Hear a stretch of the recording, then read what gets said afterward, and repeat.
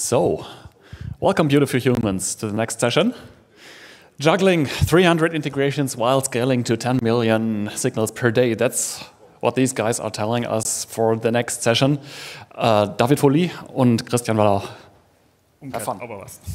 Really? Yeah, oh it doesn't matter. Hi, nice to meet you. The title already gives it away. Some of you might have done the math. While 10 million signals, it sounds quite like a lot. It turns out it's actually less than 120 messages per second.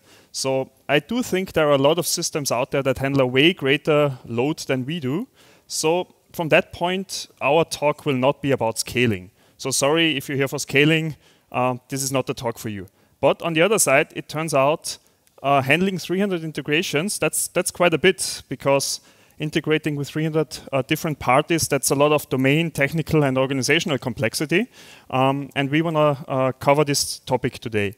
Now, if I say we, my name is Christian. I'm a software developer, software architect, and a bit of a consultant.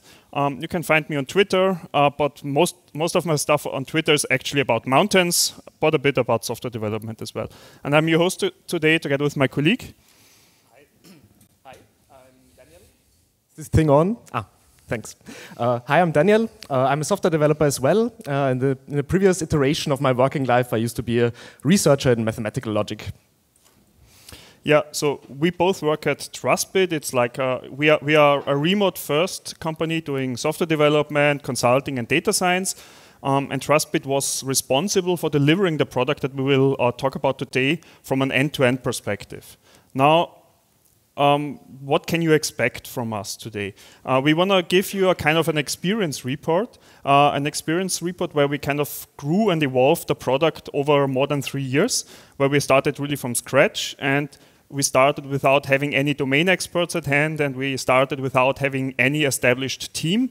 Even more, I was the only person working at Trustbit before we actually started that project, so we were really a bunch of people scattered around Europe that started to work together, because Trustbit is also a distributed company, so even pre-COVID, so we really started in a distributed way delivering that product.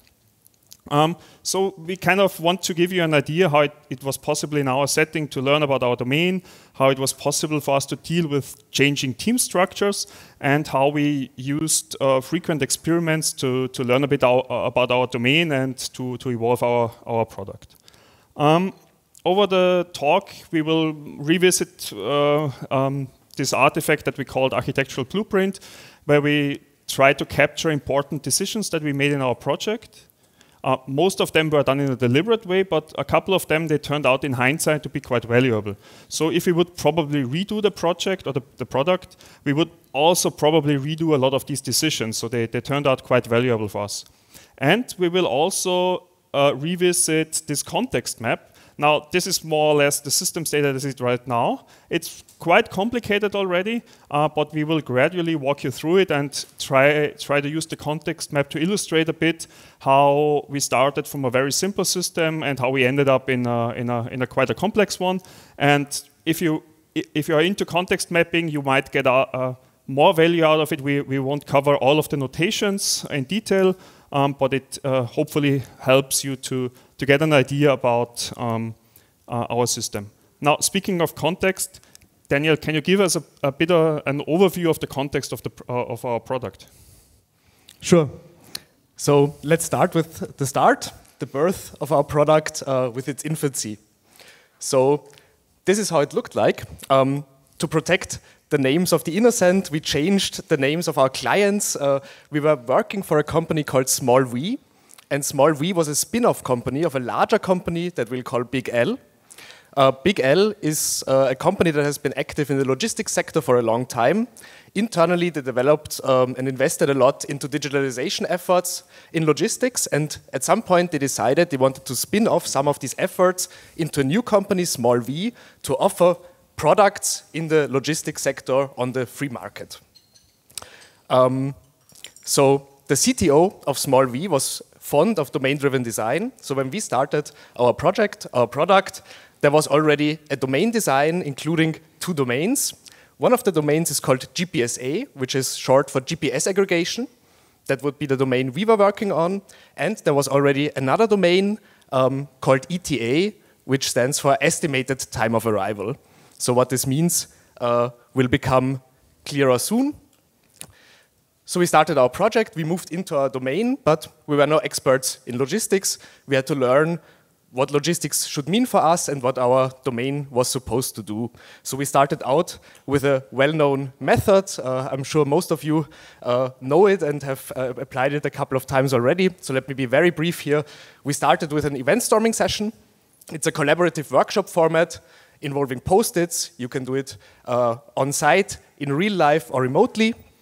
And the intent is to bring together developers and domain experts to build a common understanding of how the domain works, build a common language, and just talk to each other so that you get a common understanding of what you want to do. So after this session, our event storming board looked like this. A lot of post-its.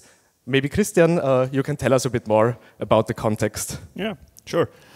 So you might wonder, logistics. I mean, probably there's everything to be said about logistics is covered in the Blue Book, in the Domain-Driven Design book by Eric Evans. So it wasn't probably that hard for us. As it turns out, logistics is really huge. There are a lot of subdomains in there, a lot of activities, processes. So it's really, really complicated and quite a rich domain. What we found out, for us, it was quite simple because we just had to worry about trucks. So it was really as simple as that. Now, what do I mean? Imagine there's a factory, for example, located in Vienna, and you want to ship some goods to a warehouse somewhere in Berlin. Most of the time, that's done on the road via a truck. And what we learned, we don't really need to worry too much about the transport planning and how that transport is organized, how it's executed or the like. We just worry about the position of the truck. When you do transports, there are a couple of organizations involved. Usually there's a shipper, for example, owning the factory, loading the goods. Then there's a carrier organization. Most of the time they are in charge of executing the transport. They own maybe the truck. And there's also the customer organization. The one or the organization that actually care about getting the goods that are on the transport.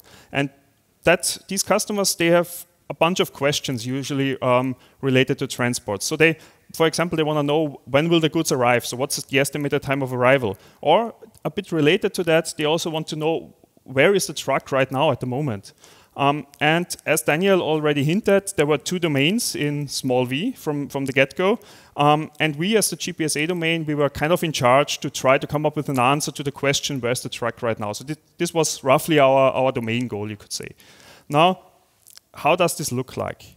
Most trucks, they have GPS modules mounted on them. These GPS modules, they send signals in regular intervals to an organization that we call provider, a GPS provider. We as a domain, we are in contact with these providers. We obtain the signals, process them internally, and then provide a way for our customers to get to these signals so that they are able to find an answer to their question. What we also learned in this event storming, that a lot of And regarding the other question, this ETA domain, they need our support so that they are able to come up with an answer, what is the estimated time of arrival. They somehow need the position data, they do their calculations, and then provide, again, the customer a way to get to the answer. So these were the basic use cases. We were kind of aware of them, and when we were doing the event storming, we also found out that for a lot of customers, it's quite relevant to get a kind of an aggregated view of signals, because customers sometimes they don't operate just with one carrier, but with a lot of different carriers out there. And these carriers usually they use a lot of different GPS providers. So we as a domain, we try to integrate these GPS providers, and at the moment we integrate with over 300 different ones. We get the data, we process it, and then we provide a unified channel towards the customer so that they are able to have an easy way to integrate and get the data. So these were more or less our main use cases from the start. Now, Daniel already mentioned that big L. As it turned out, they already had a kind of an aggregation in place. And they used a tool which seemingly was a perfect fit for that. They used a kind of an enterprise service bus because what they thought, it's a nice tool to integrate with a lot of different providers. It supports a ton of different protocols, and it's generic, obviously, but it turns out for them, there's a lot of complexity involved, a lot of processes, and this integration, they were struggling a lot with the technical and the domain complexity involved in that. So that was one of the reasons why that small V was founded to start off with a fresh approach. Now, Daniel, can you tell us a bit more about the details? Sure. So now we know a bit about our context, about the domain. It's time to grow up a bit, move from infancy to childhood. So let's go back to our event storming board. Now, the event storming board helped us understand what our domain was supposed to do. So we had a look at the post-its, and we found that you could find clusters of post-its that were closely related. On the left-hand side of our event storming board, the things that happened first, we found that lots of these post-its were related to onboarding these carriers. So the carriers, these were the companies that owned the trucks, and we had to get to know them, we had to get some information from them in order so that we were able to contact the telematics providers who on their servers had the GPS signals so that we could get them. So the left-hand side was related to onboarding carriers, and then the right-hand side, these were post-its concerned with the actual aggregation of these signals from the providers, as well as forwarding these signals to the customers. Christian, could you maybe show us how this looks from a system context point of view? Yeah, sure. So essentially, this is our main diagram from a very top-level perspective.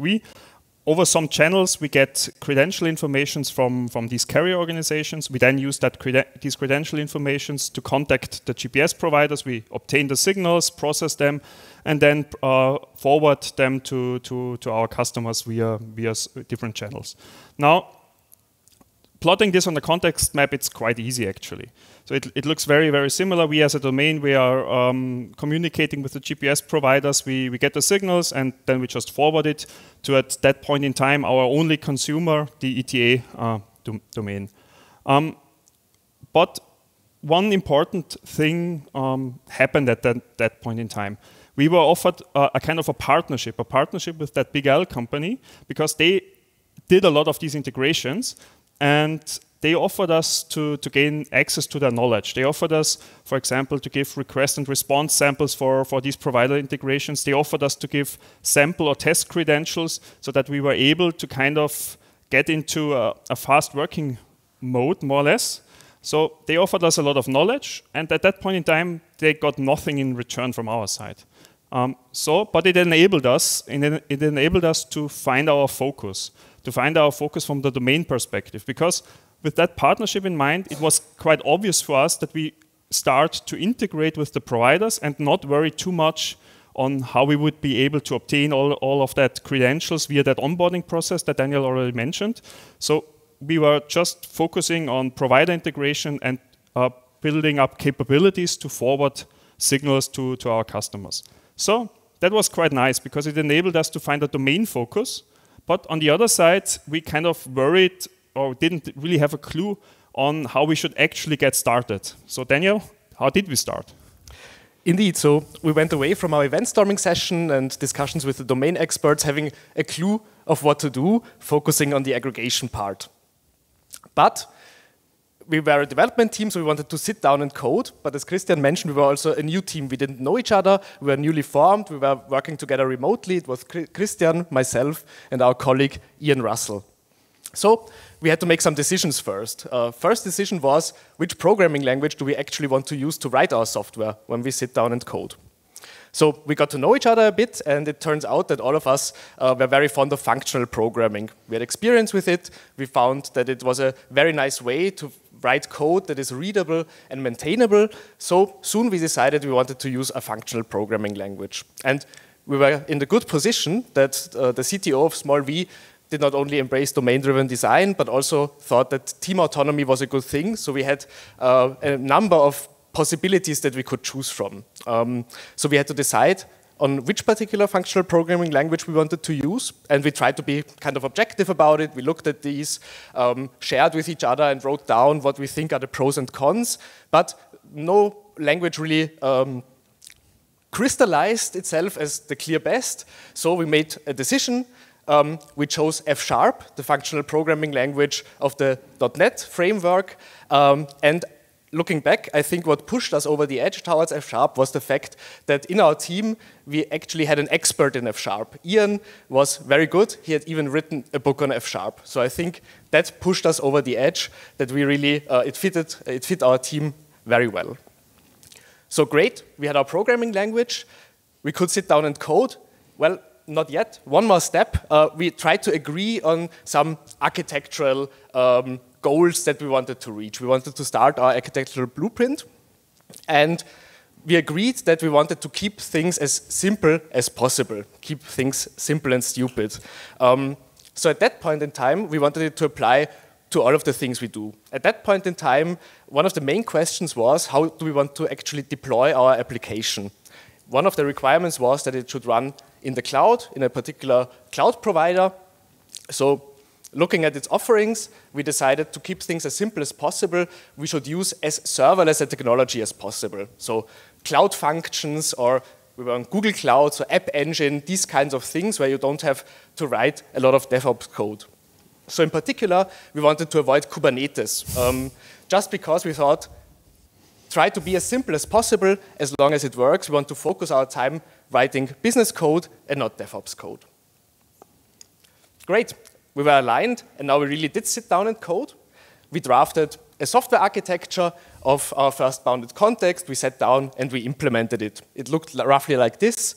We realized that there were different types of providers that kind of work differently. We called them pull and push, depending on the technical way that you would get the signals. The pull providers, we had to go out and fetch signals. The push providers, we would open an endpoint and they would push signals to us. So there were different types of providers. We were aware of that. We implemented different components, and the signals we got from them would feed into a signal pipeline which did things which we wanted to behave the same for all of the providers. For example, validation of the latitude and longitude, stuff like that. And after that, there would be another component actually dealing with the forwarding. The validated signals should go to our customers, and they would hopefully be happy because finally they would receive the signals. So that's great. We sat down, we implemented that. We implemented a handful of providers. We put in these sample credentials that we got from Big L, and things worked. We were very happy. So small v realized, okay, we have something working now, let's go out and find a customer. And luckily or unluckily, they were successful. We soon got our first customer, and now we realized that's a bit of a problem, because going back to our event storming board, it turns out we only implemented this right-hand side of the event storming board, aggregating and forwarding. But there were all of these post-its with about onboarding, but we hadn't written a single line of code for that, and now we had our customers. So what shall we do? Well, we made it work, and we did what you had to do, right? We did it manually. So it was a manual process that was done by the development team, and luckily for us, at that point in time, our team grew by one person. Our colleague Alex joined us. You might remember him. He gave a talk about provider horror stories at yesterday's Halloween reception. So we were very lucky. He joined us in a PO, PM kind of role, and actually he took over most of the things that were necessary to do for onboarding these carriers. It fit his other responsibilities kind of well, because of course this onboarding was a lot of communication, writing emails back and forth, taking notes, that kind of thing. And in the end, he obtained these credentials, which we just inserted into the database as our job as developers. So it worked, but we soon realized that when we were doing this, Alex, as a non-developer, he found it to be a bit intransparent. He handed us these credentials, we put them in, and we said, well, it's working, but he couldn't check it for himself. So he soon asked, where are the user interfaces? It's just a backend. So luckily, we went back to our event storming board, and we found we already have a post-it for that. Somewhere in the middle of our event storming board, we had a post-it, a cluster, which were related to making what our system does somehow transparent to our users. So we decided to start working on that, mainly because it would help our own process, make us more effective. So we would start work on this user interface, and we would call it Fleet. So we were somewhere at the left-hand side of this picture. We had a prototype. Well, it was kind of a car, good. The engine was missing, you still had to push it, but it was kind of working. So that was very nice. But we were also successful, we had customers, so we had to manage all of these manual processes, writing the code, and so on and so forth. So maybe to explain how we managed all of this is a good time to talk a bit about how we work together. Yeah, so you could see it as a kind of, we were starting to grow up to be more mature, so we kind of revisited our blueprint and thought a bit about, okay, how can we make sure that our development process is kind of efficient and effective in both ways. So first of all, it kind of meant for us that we want to work as async as possible. So at Trustbit, and especially in our team, everybody has very diverse working schedules. So we have time overlap, but it's very, very limited. So we wanted to make sure that we get the best out of that, which from a coding perspective, for example, it meant that we were doing a lot of pull requests, and we were using pull requests as the main way to collaborate on code. We did one or the other mob or pairing session, but most of the work was done in pull requests simply because we wanted to embrace the async nature of working together. Because on the other side, we wanted to make sure that the time that we spend in a sync way, where we have an overlap on time as good as possible. So over the years, we kind of started to establish a toolkit that worked quite well for us, and it kind of started by using an interest map to kind of document our personal preferences, both from the domain perspective and also from the technical perspective. And on the other side, once per week, we have like we use a kind of a story mapping approach where we once per week meet. We kind of review what we have achieved the last week, and we also discuss a bit what is important in this week and what will be important in the next week, so that we kind of, as a team, get a rough idea of what should we focus in this week. Now, you might wonder, documenting interests on one side and knowing what to do on the other side, there must be a gap. And obviously, we were spending time modeling together because you somehow have to bridge that gap. So our modeling efforts, you could maybe roughly describe it in two main phases. On one side, we were aiming for a discovery and understanding phase where it was all about getting an idea of the problems that we should solve and try to make some sense of the landscape, more or less. We used techniques, for example, like event storming. Daniel already mentioned it, or we used something like a business model canvas, or also domain storytelling. So these are all great tools to give you like a high-level overview of how stuff is kind of connected or could be connected. And once we had that rough understanding, we used tools, for example, like a bounded context canvas or spikes and code probes or even architectural decision records to gradually make that understanding more concrete and get closer to the code. So these tools, it kind of helped us to align both on the domain perspective and also on the technical perspective, so that we were kind of able to work in an async way and do most of the work on our own schedules. So for us, it kind of meant we found a way to have a process that is working for us as individual, but also working for us as a team. So it kind of tried to respect all of our personal needs. So that was quite nice.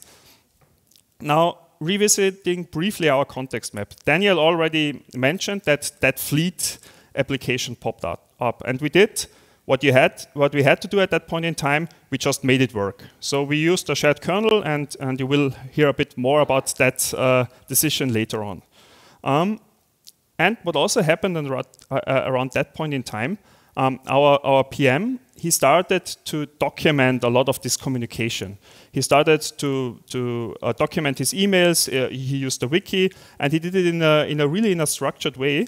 And in hindsight, that documentation, that was actually like the kind of themes that turned out to be actual bounded context that we implemented at a later point in time. So at that point in time, we already knew that there is something there, and we also had roughly a name, but no real technical artifact. So that was kind of an interesting observation afterwards.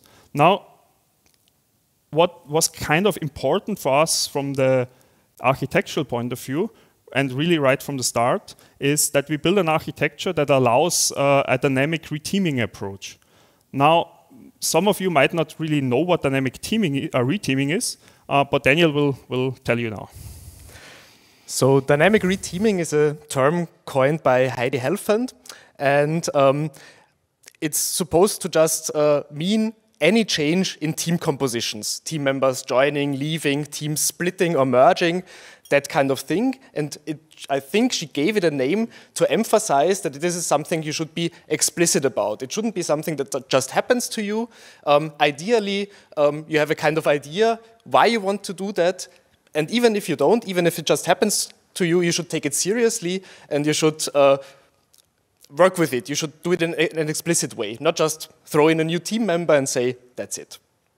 So to understand why we kind of aimed for some dynamic reteaming, let's take another look at what our domain was supposed to do. So remember, we were supposed to provide aggregated GPS signals to our customers, and to do so in a good way, we needed to support a lot of telematics providers. Remember the 300 integrations from the title of the talk. So the handful that we had wasn't enough. We needed something like this. So we were still 3 developers, 1 project manager. So using simple mathematics, you will realize that each developer would have to implement 100 integrations. So that seemed like a lot. So what we wanted to do was, so that we are able to in a fast way support a lot of telematics providers, temporarily scale up our team, get some developers on our team that would just focus, help us with implementing integrations, and then maybe they will leave again, focus on other projects, or they will stay on the team.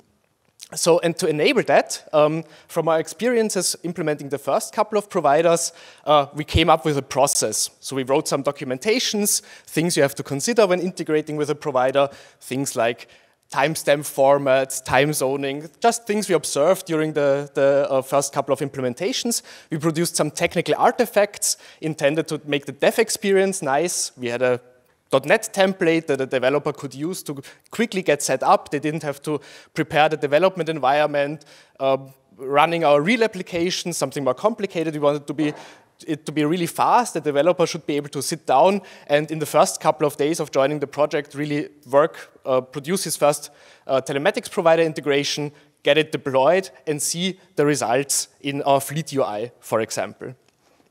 So the idea was, with this process, we could get someone on the team, maybe do the process a couple of times, and leave again.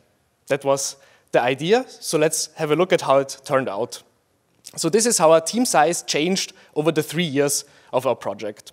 So early 2020, we really started ramping up our team size. And during this ramp-up phase, we really executed what we had intended. Namely, we really got 2 colleagues from TrustBit on board for just 1 month. They focused on implementing provider integrations. They used the process, and it worked kind of well. So the main advantage was they didn't have to get a deep domain understanding. It was really just one part of one bounded context, and with our process and the tooling, they were able to get going very fast, just having to understand a bit of the ubiquitous language that was related to this particular problem. So that was the only time that we actually scaled up our dev team in this way. It was sufficient. We got a number of integrations. Our customers were happy. But still, you can see over time, our team size changed quite a bit. So overall, we had roughly 6 reteamings, 6 changes of team compositions per year. So to me, this seems like quite a lot. And we think that it really helped to have this provider development process, because even if someone joined our team expecting to be on the team longer, it was a great first onboarding task. We already had this process set up. They could get going very quickly, produce some value, feel productive, and then start to learn more about the domain later on, picking up other tasks, being able to gradually become a domain expert as well. So, I'd like to zoom out a bit now. I've talked now about what happened in this aggregation-bounded context, producing these provider integrations. But during that time, also other things happened in our domain. As Christian indicated, there were 2 bounded contexts here at the bottom, the collaboration-bounded context whose main purpose was this onboarding process, and also a provider registry, which contained some meta information about telematics providers, which we found useful but didn't really use at that point in time. For example, some telematics providers required a payment so that you can use them, but not all of them. We collected this information, actually our PM did, in a structured fashion in a wiki. And during that time, we started really moving this information that we learned from this tooling into actual code. So our collaboration-bounded context became an F# application, and our provider registry became just a JSON file containing this information that we included as a shared kernel in many of our applications, in many of our bounded contexts. And not only did we start implementing these bounded contexts based on our learnings, but during that time, because we had so many provider integrations now, we could make our customers happy. In particular, it was time for Big L to become our customer. Remember, we had a partnership, they helped us along a lot, and now we were ready to really supply them with the service they wanted from us. They wanted to get rid of their own legacy GPS aggregation, use our service. And we were good enough for that at that point. And we realized that now our aggregation-bounded context, it had too many things to do. It would aggregate and forward the signals, and we realized it makes sense to spin out of our aggregation-bounded context another bounded context that we called API, with the intention that this would be the bounded context that deals with our core feature of forwarding signals, because there were many requirements surrounding that aggregation-bounded context did not care about. For example, providing public API docs for our customers and dealing with their network security. So, many things happened. We were very productive in aggregation, implemented some bounded contexts, found a new one. Seems like everything was going great, wasn't it, Christian?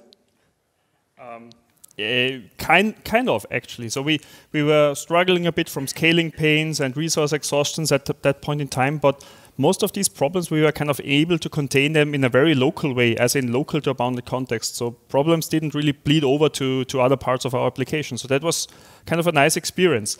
But, and I've already hinted it, we still had that shared kernel in place. And initially it was quite a good thing, but over time it really slowed us down. Deployments took ages in that area.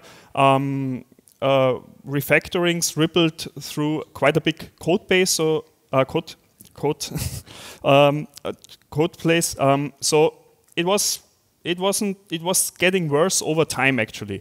And one of the reasons was that Fleet and aggregation, they were heading in different directions. So aggregation was all about scalability, availability, and making sure that we are able to integrate a lot of providers in a fast way. Fleet, on the other side, it was more or less a dashboard application, having a shiny UI, keeping a lot of data around, and making sure that we are able to provide good reports. And that shared kernel, it kind of glued them together and caused a lot of problems. Now, you might not know what a shared kernel is. In our case, it looked roughly like that. We had a shared database, and we had a lot of a shared code. So everything was kind of more or less glued together in a single CI/CD pipeline in our case, operated by GitHub and Terraform. And it meant, in our case, whenever there was a change to the database, whenever there was a change to one of these code pieces, it meant that we need to redeploy everything. And there were a lot of resources to be deployed, so it really took a long time. Now, how did we manage to resolve our shared kernel?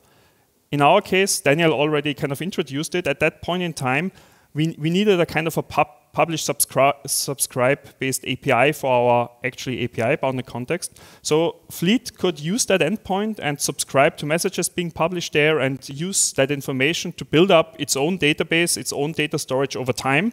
And we were able to, over the course of 1.5 years, to gradually remove these shared dependencies, this shared kernel, and get true autonomy for the bounded contexts. And there's only a small piece of shared code left, and we learned that the hard way, that it really pays off to make your contracts between the bounded contexts very, very explicit. And in our case, we kind of codified them, so whenever we break one of the contracts by accident, our build breaks as well. So for us, that was kind of a nice learning. Now, you might wonder, was that shared kernel worth the effort? I guess yes, it was, simply because initially it really allowed us to iterate in a fast way, to come up with that fleet UI. We could reuse a lot of our code, a lot of our data structure, and just build up a UI and evolve it over time. As I already hinted, it took us quite a long time to get rid of it, so there's quite a lot of work involved. But for us, the payout was definitely positive, I would say. And what I also mentioned, we kind of learned that it really pays out to understand the contracts between your bounded contexts and also really make sure that you model them in a very, very explicit way. Now, looking at the context map, it turns out it's quite boring. We were kind of able to get rid of that shared kernel and just hook it up to the same endpoint that our API bounded context was already using. So afterwards, it just looked nice and it just worked more or less. So this brings us more or less to another phase. Now, we got most of our technical problems kind of contained, but there was this nasty guy, that customer. And we got a lot of questions from our customers that more or less boiled down to the same question actually, which was roughly like, where are the signals for my use case? And use case was usually something very, very transport related, but for us the relevant part was that they were not getting the signals that they were expecting to get. So for us, it usually meant that we were questioning ourselves. Did we have a bug on our side? Or was the device just not sending any data? So we found a very, very nice solution from the development point of view. We tossed it over the fence to our PO, and the problem was solved. Not really for him, because it meant that he needed to do a lot of manual work, digging into logs, finding out potential reasons of why signals were not being forwarded to the customers. But it had quite an interesting effect for us. On one side, he learned a lot about the system, but even more important, he got a lot of domain knowledge while doing all of that manual, tedious work. So over time, our PM started to be the domain expert that we were actually longing for. He over the time, by doing all of that manual work that started by documenting stuff in the wiki and doing log investigations in our production system, he got quite a good grasp of how these provider integrations work and how the domain is actually working. So he was the domain expert that we needed. And from that role, he was kind of able to come up with concepts and ideas of a bounded context that was actually able to solve the questions that our customers had, so that we could get rid of that manual process and provide them an application or a bounded context that solved their problems in a very, very structured way. So in this case, our modeling was actually really on the spot. So it was a very pleasant experience. And I guess it was always like this, Daniel. If only it had been so, yes. But I'd like to take the time now to talk a bit about a crime we kind of committed during our project, and I would just call it implicit modeling. So what did we do?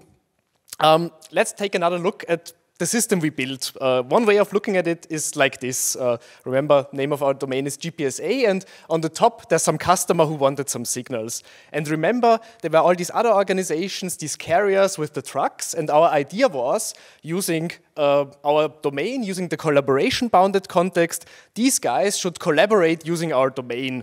Our customer interested in the signals should invite his business partners, they sign up, they provide their credentials using our system, and we would aggregate it and forward it to the guy who actually wanted the signals.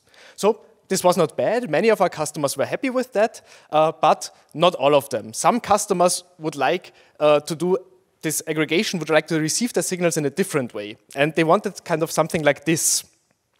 They didn't want to collaborate with their business partners using our system.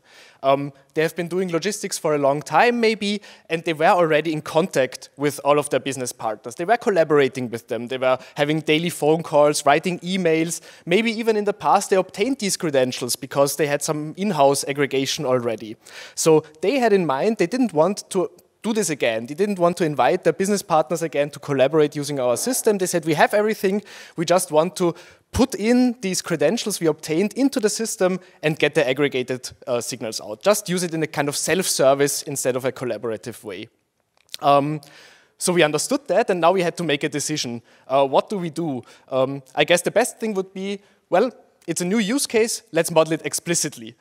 Well, as you can guess from the title of this section, we didn't do that. What we actually did was this. We took our existing model, and we bent and twisted it in a way so that it would just kind of seem to our customers that it was doing what they wanted it to do. So we had these kind of ghost organizations. Remember, our system kind of required this collaboration, so there needed to be these carriers, but we had to pretend somehow that they are there, so to make our system work, but we did some hacky things so that there didn't actually have to be users behind these organizations. To our customer, it looked like we fulfilled his use case very well, so the customer was very happy that we were able to quickly just implement this new scenario, this new use case. But, of course, there was a drawback. We were crying before going to sleep because developing such a system is, of course, problematic. Because now we had this model, and before we could think and reason about it very easily. But now we always had to keep in mind this edge case, this special case of these funky organizations which didn't have any users, right? You couldn't send them an email, for example, right? You always had to keep that in mind. So in the end, we had a payoff. We had a good time to market. It was quite easy to make this work, but it made our lives harder as well. We had to carry a heavy cognitive load around with us when developing this system, always keeping that in mind, having strange bugs because we didn't keep it in mind, that kind of thing. So in the end, I would say, it paid off. In the end, we got rid of this over a year or maybe more. We gradually introduced explicitly this second scenario. We migrated all the data. Our customers didn't even notice it. It was hard work, but in the end, our heavy cognitive load disappeared. We had now two explicitly modeled scenarios, the collaborative way, the self-service way, but the main point was that our customers didn't have to wait this year. They had it right away because we took this debt, right? It was a modeling debt. We thought we have to take it, but we knew we had to get rid of it at some point as well. We had to repay it. And what helped us a lot with this and other debts we took was the idea of a wall of debt due to Matthias. So this is the story map we were working with. Christian introduced it before. It's what we were using to organize our work, and we had on the right-hand side a story map consisting of user stories, things, new features we wanted to develop, but right next to it we kept our wall of debt, where in the same fashion we remembered the things we wanted to do to fix our model, to introduce these explicit models and do other housekeeping, repayment of technical debts. And I think having this always on the same board when we would meet and discuss what we wanted to do this week, we would always also talk about the housekeeping things that we could fit in. So not have any refactoring sprints, try to organically just, take a user story, implement that, but then take a housekeeping story and do that. And so I think this helped us a lot, making these debts explicit and working on them just the same way that we would work on user stories. So Christian, I think we're closing in on the end of our talk. Does this mean our product is about to retire? Maybe, maybe not. At that point in time, we are probably already quite to the right side of our prototype. So we've done a couple of prototypes, we experimented a bit, and they were all successful, which sometimes is kind of unfortunately, because for our development team of our team, it meant that we were juggling a lot with complexity. There was a lot of technical and organizational complexity involved. And on the other side, we also felt that we were kind of lacking domain knowledge or deep domain knowledge because people in our team worked all over the places, more or less. So after a bit, we kind of felt the urge to specialize a bit or to dive deeper in certain areas. And for us, the bounded contexts were the kind of enabler for that. So imagine you're interested in building scalable applications. Then the aggregation bounded context in our case is maybe the perfect fit because it's all about scalability and availability. If you really like to build shiny UIs, then the fleet bounded context is maybe the thing you want to focus on. So via bounded contexts, over the time we started to dive deeper into certain areas of our domain. So not every developer was now an expert in all of our domain, in all of our bounded contexts, but you started to choose the one that is more interesting to you, or where there's a technology aspect that you're really interested in. And over that time, you also start, obviously, to get a deeper domain knowledge, to deeply understand the problems you want to solve in that bounded context. So having that focus via bounded context, it really paid off for us, because we were able to manage the complexity of our domain. But it also raised a couple of questions, because we slowly were starting to get in a bit more in a specialized way. So should we kind of revise our development process? Is this really going to work if people are focusing on one specific part? Are we maybe building knowledge silos over time? Are we maybe missing a dedicated role in our team? So that's roughly the point where we stand right now. So we don't really have an answer yet of how we want to evolve our development process, of how we want to evolve our teams with having that focus. So I guess there's a lot of tools in the domain-driven design toolkit out there that can help us to find a new development process, but we didn't find one yet. Now, looking a final time at our context map. So we left out a lot of details, but that's roughly the state of our system as it is right now. So it's gotten quite complicated from where we actually started, and we left, like I mentioned, we left out a lot of details in between. And it's now maybe also time to revisit our blueprint a final time, because one item is missing up there, and initially we didn't really grasp the importance of doing experiments, doing a lot of prototypes, and just trying out things, because in hindsight this was probably the main enabler to understand our domain and to evolve our domain and to change our system over time. So that's probably the main aspect. What else did we learn, Daniel? Indeed, what did we learn? Well, we learned something very important. It's important to iterate, right? But I guess you're thinking that right now, right? I don't have to tell you this if you're attending a DDD conference. So I'd like to try to find some focused learnings about iteration that we picked up during our project. So of course you iterate on your model, your code, your architecture, and when you iterate on these kinds of things, we found the following. We think it was very important that sometimes we just accepted incomplete domain knowledge, not trying too hard to complete our knowledge, just to say, okay, we think it's like that, we don't know, let's not look too much into the future, let's say it is like that and fix it later. And to be able to do such things, it was important to try to keep our changes simple and local, because simple and local changes are easier to rechange later on, to iterate upon, and we found that the DDD toolkit gave us a good tool to judge whether a proposed change was simple and local, because it would be simple if it didn't change the ubiquitous language, right? It could just, the change could be described with what we already built up in our ubiquitous language, and it would be local if it only affects one bounded context. So that gave us a good heuristic to see, well, let's just do it, let's not think about it too much, we can change it without a big cost later on. And in general, we found that we often took depths, and often the payout was good. Sometimes it was not so good. We had some cases which we didn't have time to cover in the talk, where really we took a debt and it didn't pay out in the end, but overall, over all these instances where we did this, we think it paid off. We took the debts, often they helped us make rapid progress, make our customers happy, get on the market with something new. So the payoff overall was good, we would do it again, and we think it was simply very, very important for us to repay this debt over time in an iterative fashion, just as we were developing the new features of our domain, of our system, iteratively doing the housekeeping and fixing the debts, keeping them all of debt, and dealing with them in an explicit way. But we didn't only iterate on these things, we also iterated on our process itself, and I think this was also very important.